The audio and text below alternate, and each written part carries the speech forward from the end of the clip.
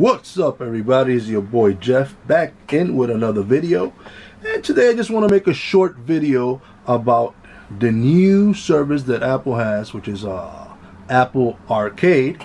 And as you know, that with a new update with the iOS 13 for the iPhones and the iPad OS 13, which is what I'm gonna use for the simple fact that I do have the phone and you can also use it on any iOS device, but for the simple fact that, you know, bigger screen, you guys can get a better look at what I'm doing. It's easier to explain to you how this works. Now, Apple Arcade, what is it? What is a subscription-based app or service that for $4.99 a month you could play all the games that they have available on their arcade subscription system.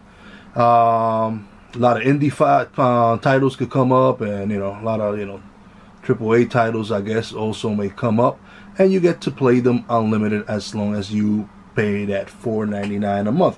Right now, the first month is free, so I'm testing it out, and it's as easy as this. Now, first thing you got to do, update your device to iOS 13 if you have a iPhone, or iPad OS 13. They changed it now. It's not iOS 13 on the iPad, it's iPad OS. And that will give you the ability to hook up any controller to your system. So right now, look what I'm using. I'm going to use the PS4. You could also use the Xbox One controller right here. So, hey, just for the heck of it, let's hook up the PS4 controller. So we start with this step. Now, go into your device, hit this right here, Bluetooth right there. Okay, and then after you hit Bluetooth, we're going to take our controller. You have a PS4, I think the two buttons you have to press so it could go into like connection mode is share right here and the home button. So we hold them both simultaneously. You're going to see the blinking. Hold it down. See that little blinking you see now? That's it, and it should start showing up over here, and there it goes. There it goes. So zoom up. I'll bring it up so you guys can see.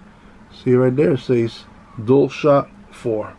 So we're gonna just connect it and wait, and it says connected up here. So go back to the home screen, and you gotta go into your App Store. And I'm already in Arcade, but right here in the bottom, see, you go in today's right there, right here in the bottom it says Arcade. So you click Arcade, and there goes all your arcade games. If you have not set it up, I already set it up. All you have to do is set up. It's gonna ask you for your Apple ID and the password, and then you agree that you want to subscribe. You get the first month free. After that, you get a monthly charge of $4.99. Just go and click on Arcade if you haven't clicked this part here, and it'll guide you through it. It's like buying a song, so you're already familiar with the iOS ecosystem. Shouldn't be hard. See that? So now these are the games that I have, the apps. I mean, the arcade games that I do have. I did download this one right here, the Sonic Racing. So let's test the Sonic Racing out with the PS4 controller. There goes Arcade. So we'll bring down the camera just a bit so you guys get a better feel of this. And let me bring up the sound so you guys can hear it also. And bring up the camera. There it goes, guys. There it goes. So let me set up the camera here real nice so you guys can see. Okay. Use the left stick to steer. Well, I don't think it has gas, it just runs on its own, so I just gotta steer basically with this one. It's just basically steering here with the controllers. So push the whisk button to fire at the rival. Alright, so which one is the whisk button? You gotta find out which one is the whisk button. I'm gonna hit all these buttons.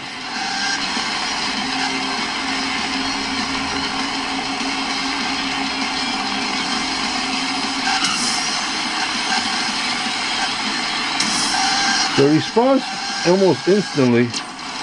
So the response is pretty cool. Pretty fast. Like I said, it doesn't need gas. It's like the old Sonic. It just goes on its own and just like steer it. Working beautiful. Alright, I suck in this game. But that's basically it. This is a very simplistic game. Let's pick some other game here. Well, this is the one here, Rayman. I'll play that. Let's go Rayman Mini. So let's play a little Rayman Mini.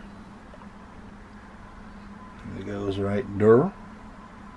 Again, PS4 controller. Click on that. Yes, yeah. I'll show button before I get started here.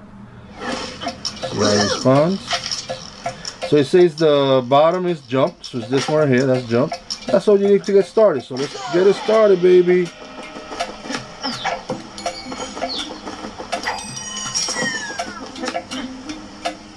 I put the thing. I don't want to block the damn thing, but that's it right here. So the response is almost instant. It's working great. Loving it.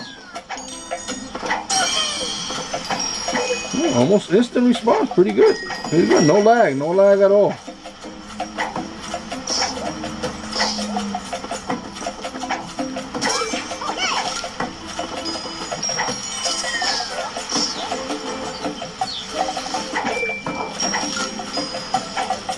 Missed that.